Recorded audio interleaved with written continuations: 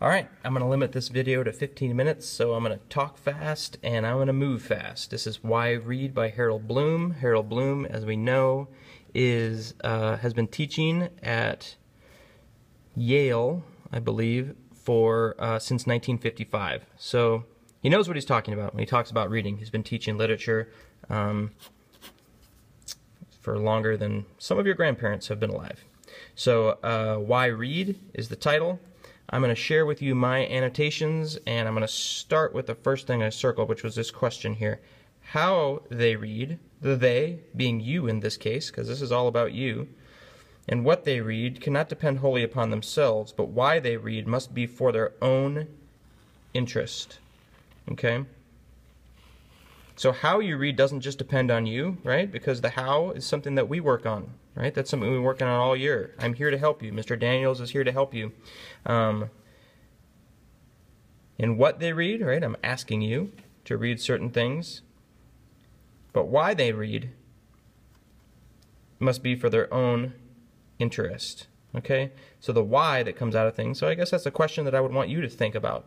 Why do I read? All right.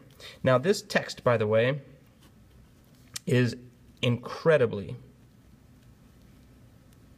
dense. Okay? That means there's just a lot of information. So when you're reading this, you might have to read certain things twice. And the idea is that you need to, it's kind of like you read backwards and forwards. You know, you take a stab at this first sentence. It matters if individuals are to retain any capacity to form their own judgments and opinions that they continue to read for themselves. So you kind of think about, do I have an understanding of what that means? And then you add it to the next sentence. This is big time reading. So if you have to go back and read something twice, that's totally fine. A question for you. So this sentence here, Bible readers, those who search the Bible for themselves, perhaps exemplify the urgency more plainly than readers of Shakespeare.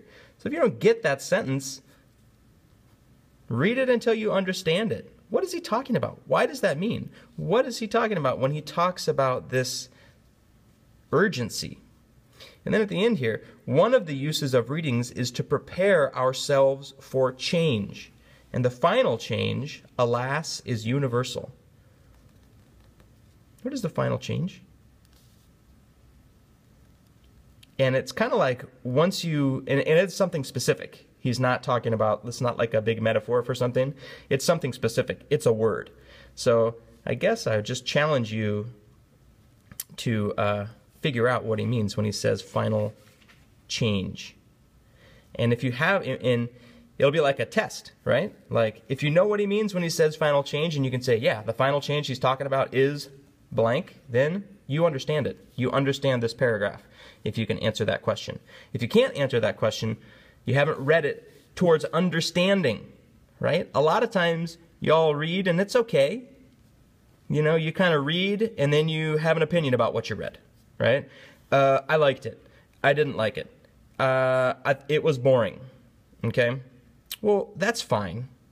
But like, did you understand what it was? So like, if you read something and you find it boring, well, not understanding something is always boring. If I'm reading something in German and my German is not too great and I have no idea what it means, I'm probably going to have a boring experience. But it's not because the text is boring, it's because I don't understand it. So, so have that in mind as you read these really difficult texts. And then if you don't understand it, your number one tool is to ask a question. And that's what I've done in this first paragraph here. I've asked a question. And your job might be to read this, think about it, talk about it, until you have an answer to that question. I turn to reading as a solitary practice rather than as an educational enterprise. Solitary practice means solitary practice is like a single thing. Solitary has to do with one person rather than an educational enterprise. The way we read now, when we are alone with ourselves, retains considerable continuity with the past. It hasn't changed very much in 600 years. It's just you and the words in front of you and your meaning that you bring to the words. However, it is performed at Academy. Let's get this. My ideal reader, Samuel Johnson, who you don't know, but he's another expert. He's someone who has a lot of respect. Ooh, What's that when you talk about a respected source? A little ethos. Who knew and experienced, blah, blah, blah. Okay, so now he's going to go on. He's going to quote these experts here. He's got Johnson. He talks about Bacon. He talks about my main man, Emerson, on the next page, which I'm going to flip over to right now. He talks about Emerson right here. So you want to underline these guys. You don't know what historicism is, but that's okay. The enemy of history. So Harold Bloom, as a guy, he thinks that literature should first and foremost be regarded as art, you know?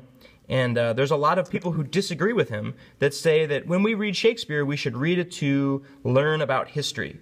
Or, you know, and he thinks that that's not really the case. We don't need to get too much into that, though. Okay. Impresses with conviction that one nature wrote in the same reeds. So he puts all these things together, right? This is synthesis. He's synthesizing Bacon, Johnson, and Emerson into a formula for how to read. And this is something that you want to have highlighted, and I'm going to talk about for a while. All right. We're 6 minutes in here. We got some time left.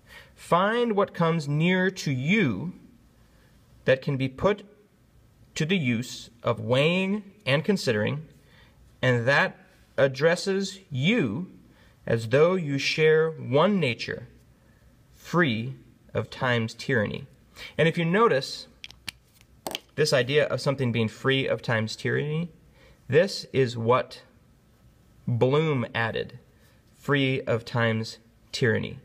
So this is this idea is that you don't want to get caught up in history. Like, what is great and what is powerful has always been great, and it always will be great. And he talks about Shakespeare, because Shakespeare is his main man. But, like, you all learned that when we read Shakespeare, it was no less true and powerful and worthwhile today in our culture than it was 600 years ago. And that's the idea about what is great in literature, is that it is great because it is universal, it is powerful, and it is beautiful. So, when you are reading, you are to do... find what comes near to you. So this is one of our rules. I mean, this is something I want you to think about when you read all these essays, is that you have to find out where you and what you are reading, and I'll just say text, like, where is the intersection?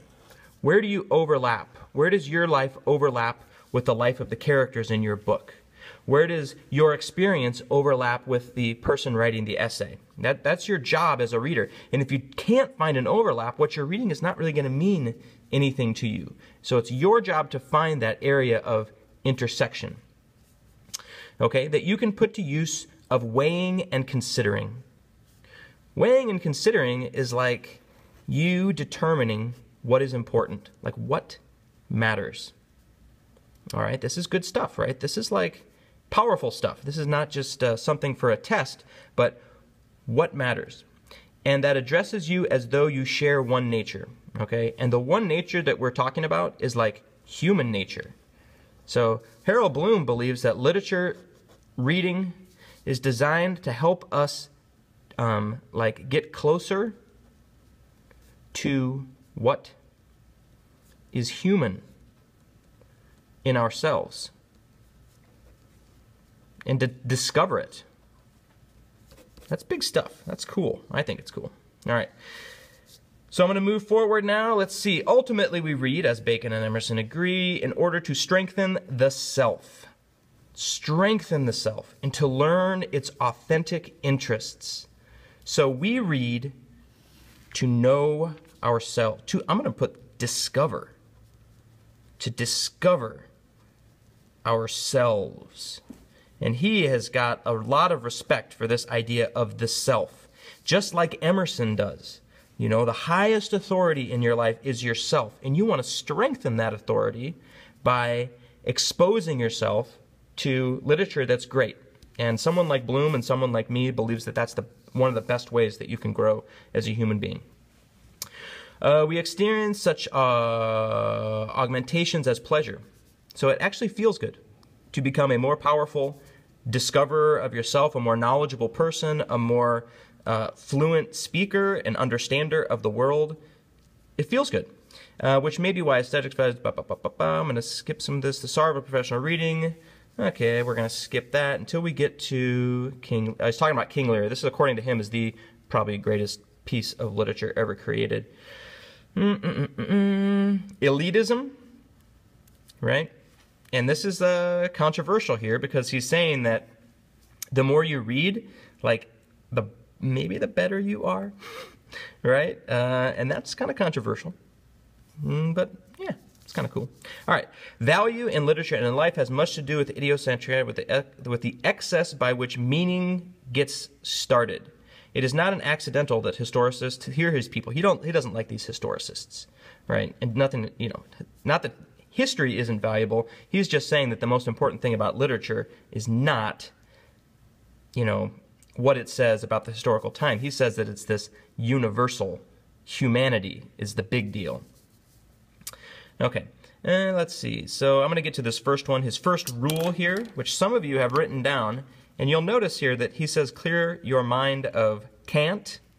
Can't, and he defines it for you because it's not a word that a lot of people know. Your dictionary will tell you that can't, notice there's no apostrophe here, it's not cannot. In this sense, is speech overflowing with pious platitudes, the particular vocabulary of sect or coven. So he's saying that, like, can't is a... the easiest way to say it is like slant, bias,